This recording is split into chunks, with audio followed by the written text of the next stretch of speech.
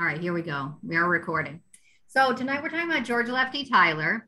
And one of the reasons we were going to talk about George is obviously it's fun to track one person's life in genealogy, like to try to create a narrative from birth to death by looking at a ton of different resources.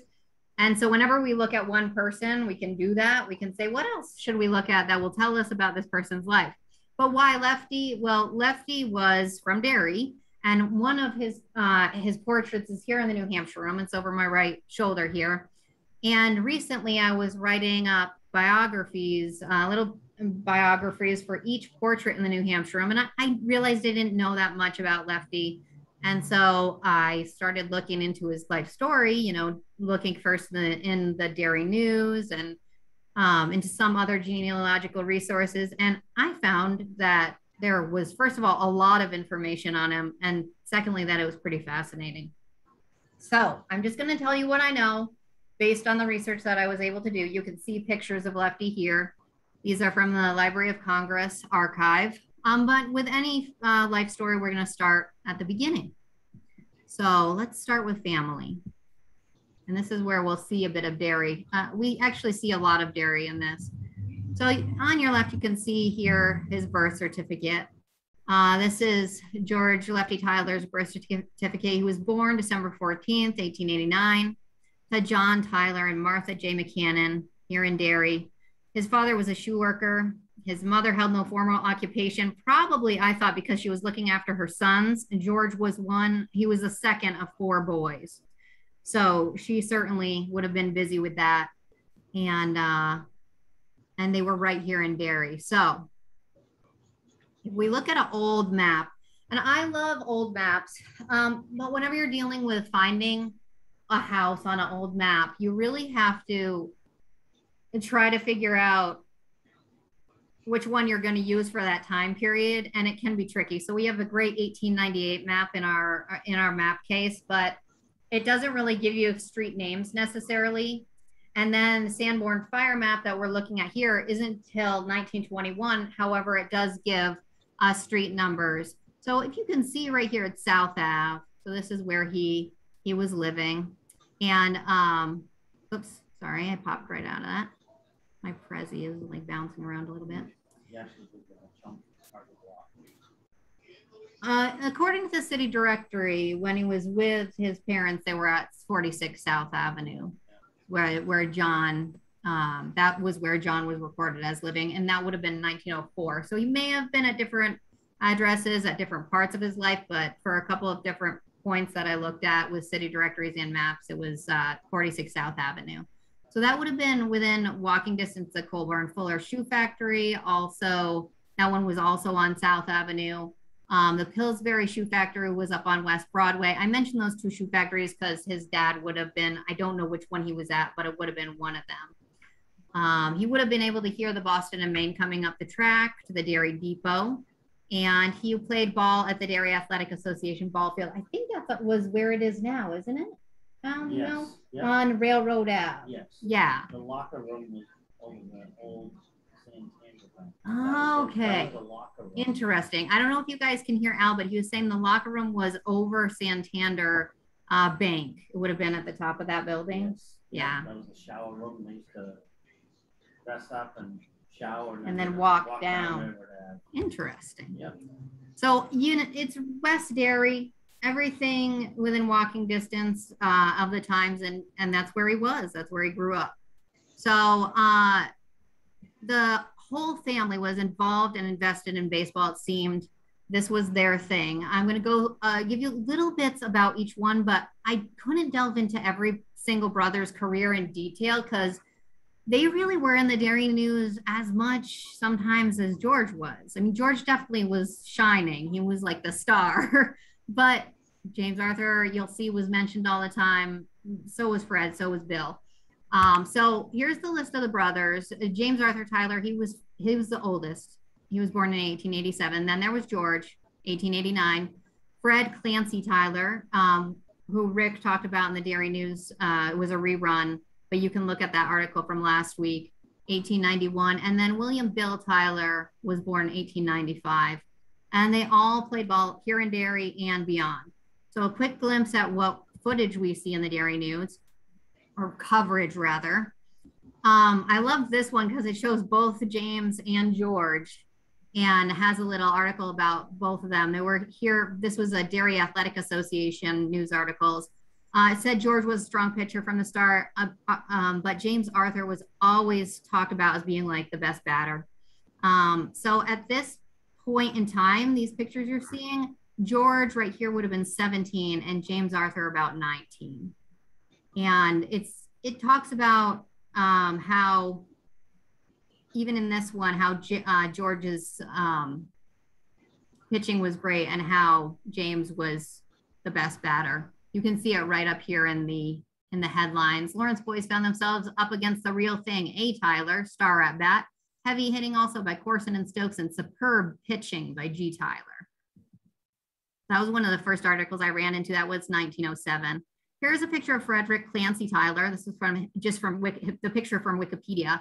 But I learned from Rick that Fred met some success in the minor leagues and then joined the Boston Braves. It sounded like it was upon Lefty's suggestion to the coach midway through the season of their Miracle Braves year, which was 1914. And the idea was that they needed relief for some of the catchers. So Fred ended up playing for the National League during that same season. And I think that's pretty fascinating that Derry was such a small town and these two brothers, who obviously were very close, which you'll see in a couple of things later, both played during that season. And then William was a baby of the family, many years younger than George, but he also was a strong pitcher. He played for Pinkerton and then the Derry Athletic Association. There was a lot of coverage of Bill, and one that I found particularly amazing, and you'll notice this here in the Derry News, this is how they often showed the baseball coverage in the Derry News of the time. So you'll see like a brief summary and then the statistics of the game, but sometimes they do like the play-by-play, and it was really interesting. In this particular one, you'll see that they're saying a feature of the contest of this particular game was an unusual occurrence. 4 Tyler brothers, sons of John F. Tyler, played in the game. 3 played in the Derry Athletic Association team, and 1 with the Pinkertons. Must have been Bill because he would have been the youngest. Yeah. So all 3 of the other ones would have been with the Derry Athletic Association. Sounds like they were the ones who won that game, but all 4 of the Tyler brothers were there. And as you might notice with the Derry News here, they really know the Tyler family, and you start to see sort of an affection for them as you continue to read through the Derry News.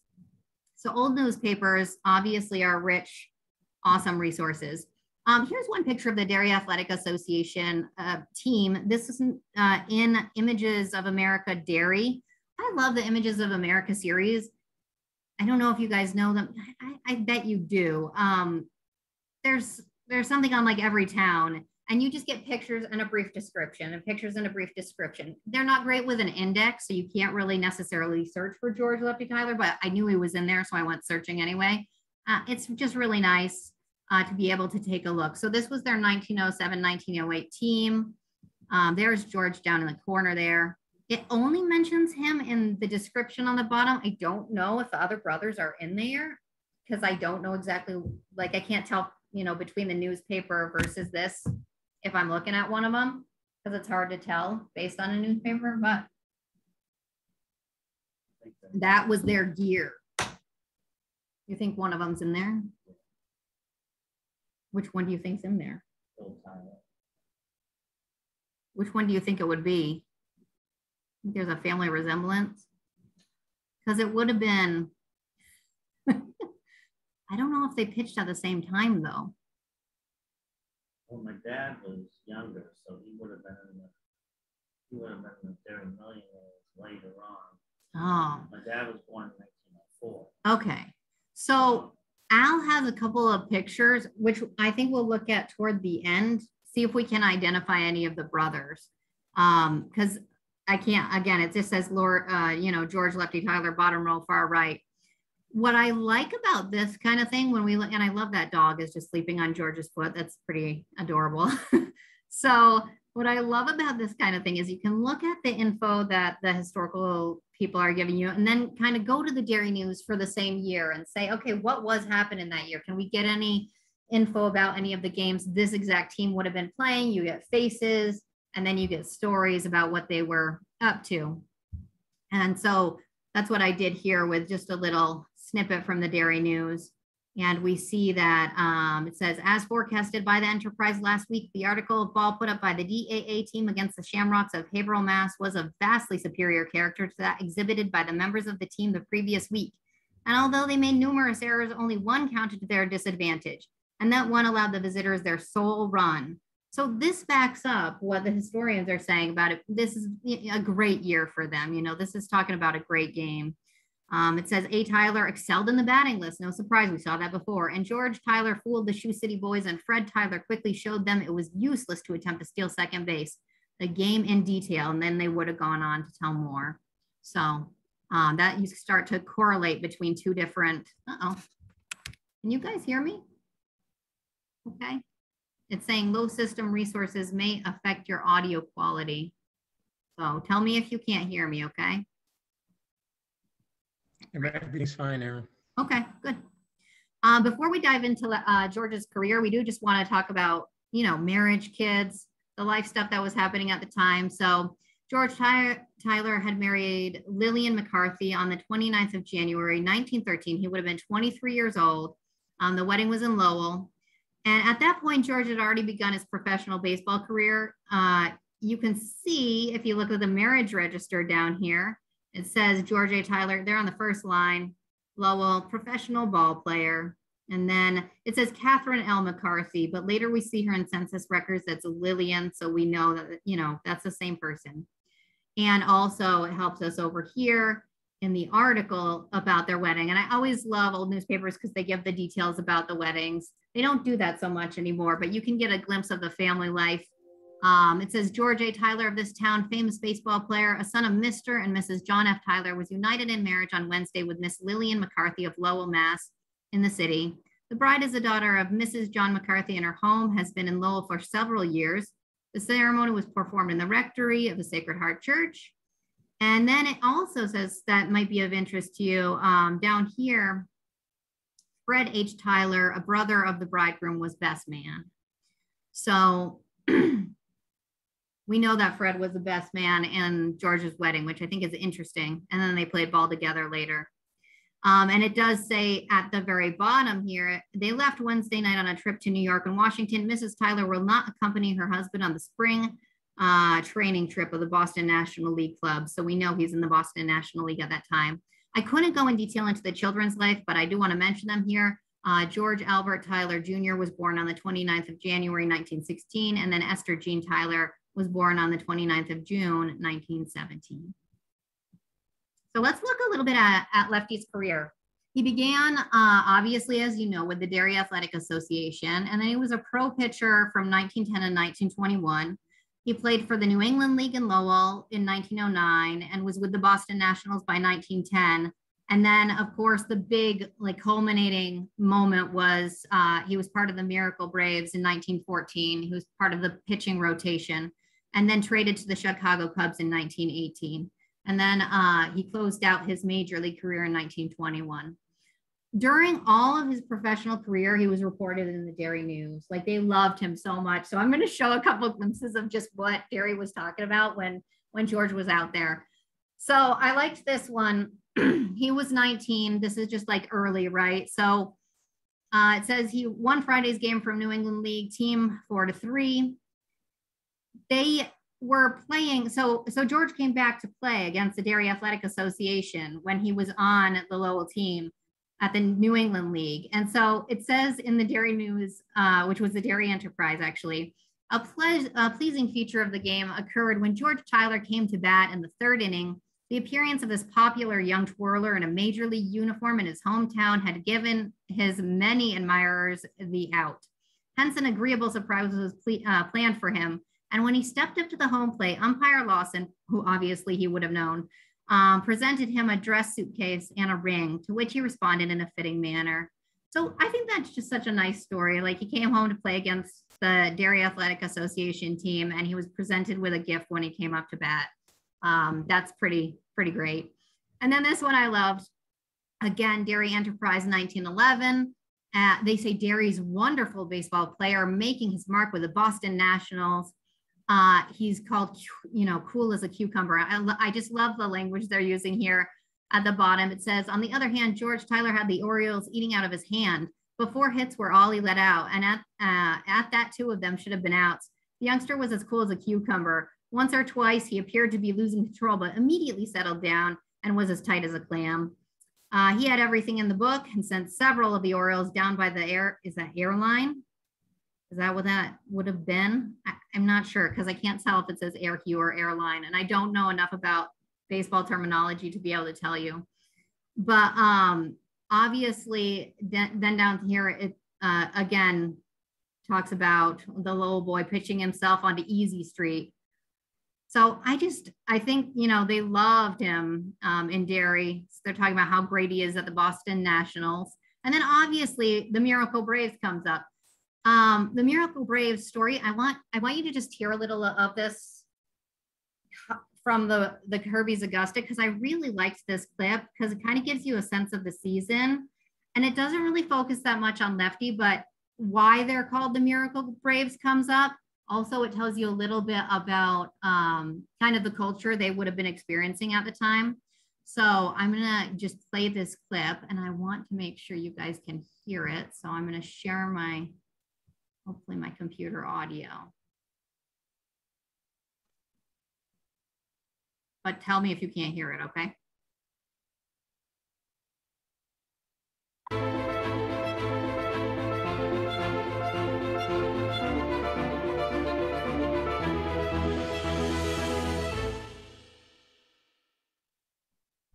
In 1914, the Braves, yes, the Braves, did something in baseball that no team had done before nor has done since. With a flurry of victories, they went from last place in July to first place in September. And then they went to the World Series and defeated the best team in baseball at that time, the Philadelphia Athletics, 4-0. They called it a miracle.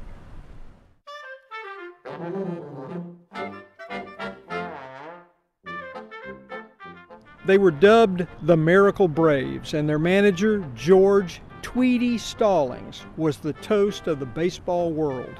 Back in Augusta, he was proclaimed a hometown boy who had made very, very good. Man for man, we weren't a great team, recalled pitcher Bill James, who won 19 games and lost only 1. We were an 8th place team, and without Stallings, we would have stayed there. An Augusta native born 2 years after the Civil War, Stallings was known by several names. Reporters referred to him as Gentleman George. His players called him Big Daddy or Chief. His opponents called him the meanest man in Boston. Stallings could be a gruff manager. Once in the minors, he went out to the mound to relieve a young pitcher who'd just given up 6 straight walks. He told him not only to get out of the game, but maybe consider burning his uniform. A few moments later, smoke could be seen coming from the clubhouse, and Stallings sent someone in to get that bonehead out of there. The uniform was saved. The pitcher went elsewhere. Stallings also was ahead of his time in sports psychology, and he played the media well. According to one story, Stallings had several reporters over before the start of that 1914 World Series.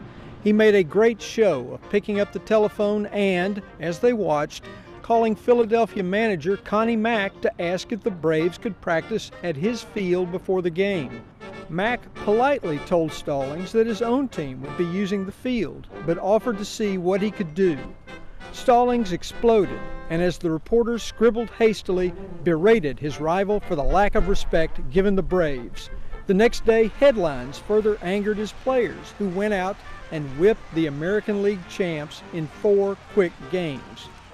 Few knew the truth, that Stallings had already made arrangements to practice at another field before his phone call.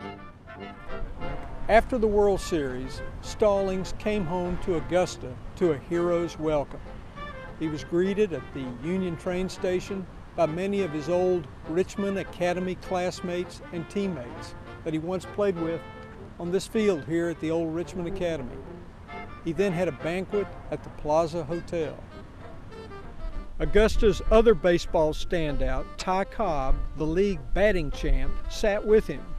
It must have been quite an affair. As the Chronicle reported, the addresses were snappy, the toastmaster was successful in keeping the liveliest interest, the vocal music was apt and catchy, the instrumental music fine, the menu all right, the service excellent, and the company in magnificent spirits. Adjournment was had at a late hour. 1914 was the last time Stallings won a championship, but after that miracle season, he probably didn't need another one.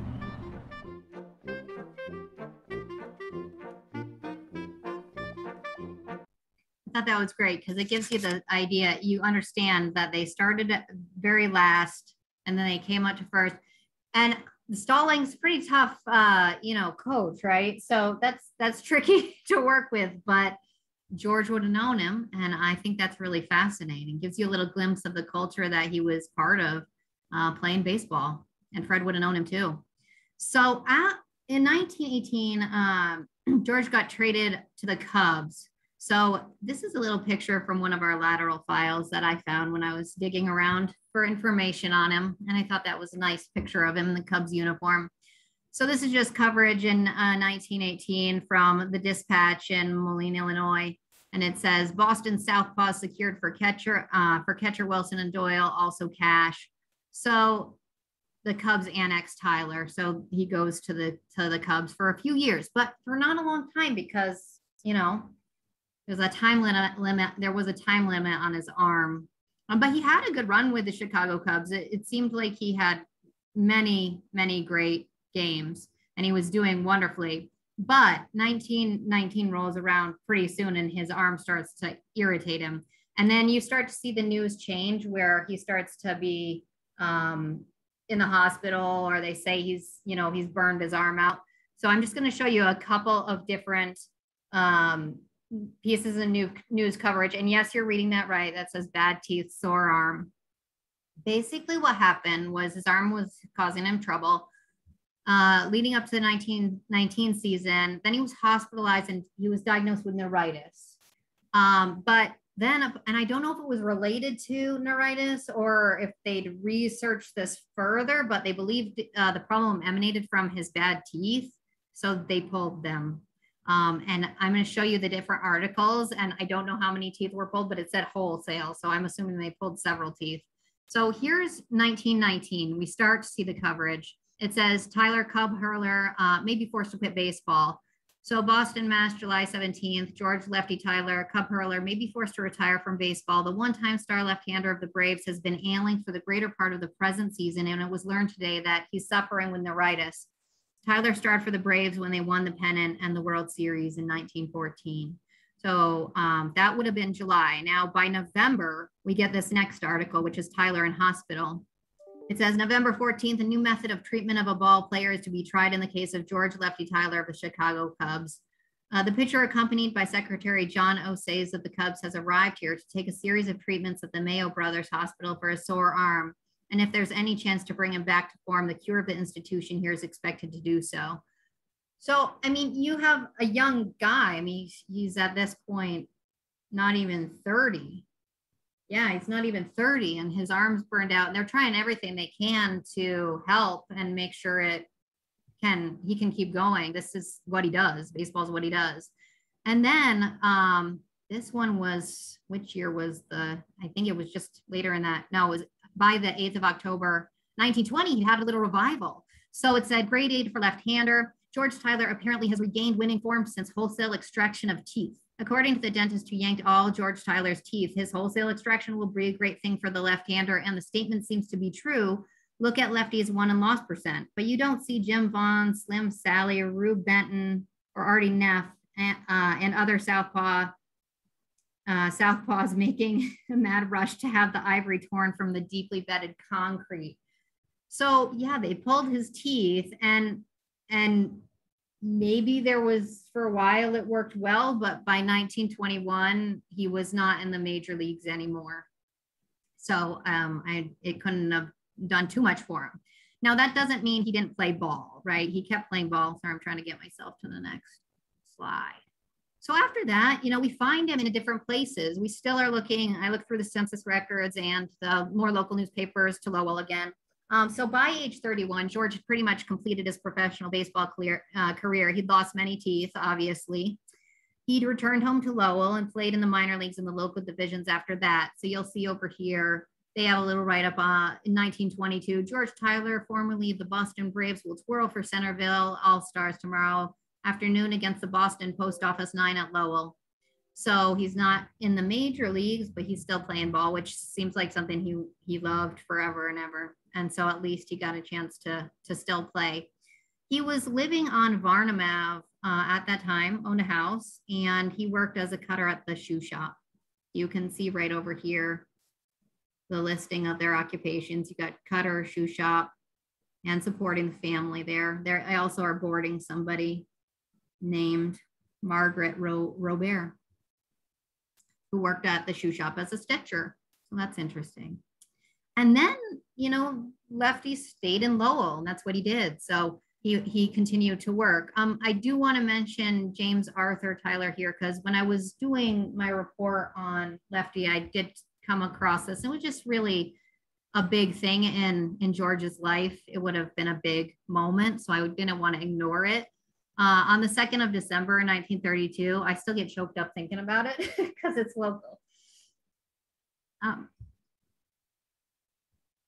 Let me compose myself. So Yeah, it's a shame. you can read it. James was found dead in the car on the Derry Athletic Association ball field. Wow. And had apparently committed suicide. So he does rest in the Forest Hill Cemetery. He was here. He lived here. He was an insurance man. He hadn't, maybe, I don't know if he still played ball occasionally, but he was working, and you can read the coverage either when I send you the link or in the Derry News yourself if you're curious about the full coverage. But he was 45 years old. He'd been an insurance agent. He was living on Maple Street, and they just found him. He'd driven out to the ball field and he shot himself. So they found him. They weren't sure if it was a suicide or a murder or something else had happened, and it was deemed as suicide. And, this would have been a huge thing.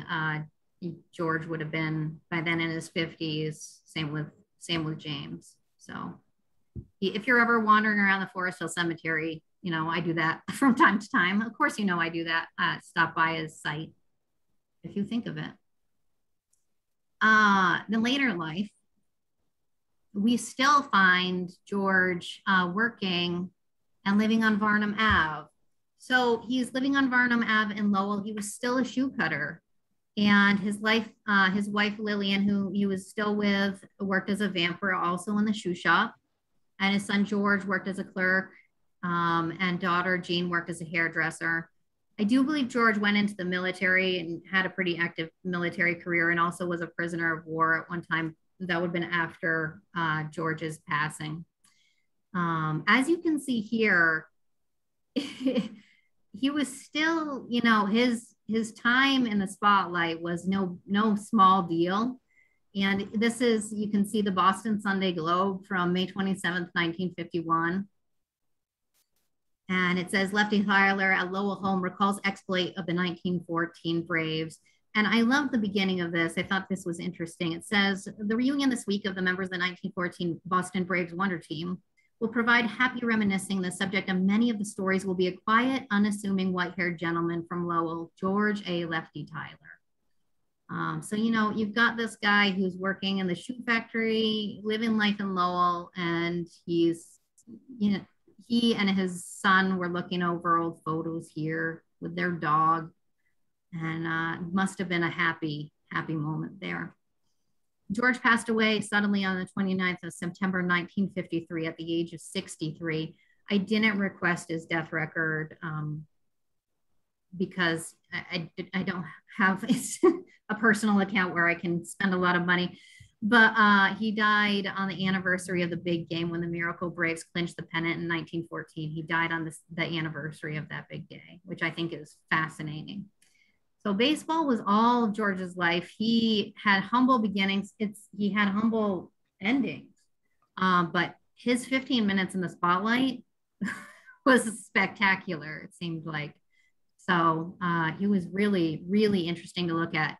And if you want to find out more about him, which I could go on and on, or look into the brothers a little bit more, you can do that. So you'll notice we looked at the Derry News and of course, you know, census records, marriage records, death information, although I don't have this death certificate.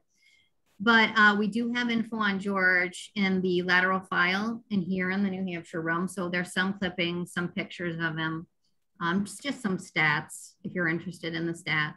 The Derry Museum of History does have a little bit on display of George and I think Freda, and they have a cup from Tyler Day, which is, I think a bunch of Derry people went down to see George play. So there was like a big trip to go down and see George play, and it was a big deal.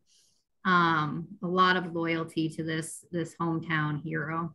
The Derry News archives, you know, are online, so you can go in there and look up any of the brothers' names using quotation marks to get the exact phrase, and it'll pull up their name. There's tons of coverage because they talked about the sports each week, right? So you're gonna see more than you can digest on George because it's just week to week. There's George for a couple of decades. So there's tons to discover there. And then the article I was referring to that they reran in last week's Derry News was Hometown Baseball Brothers Remembered by Rick Holmes. And this is the link to the article if you're interested in that as well.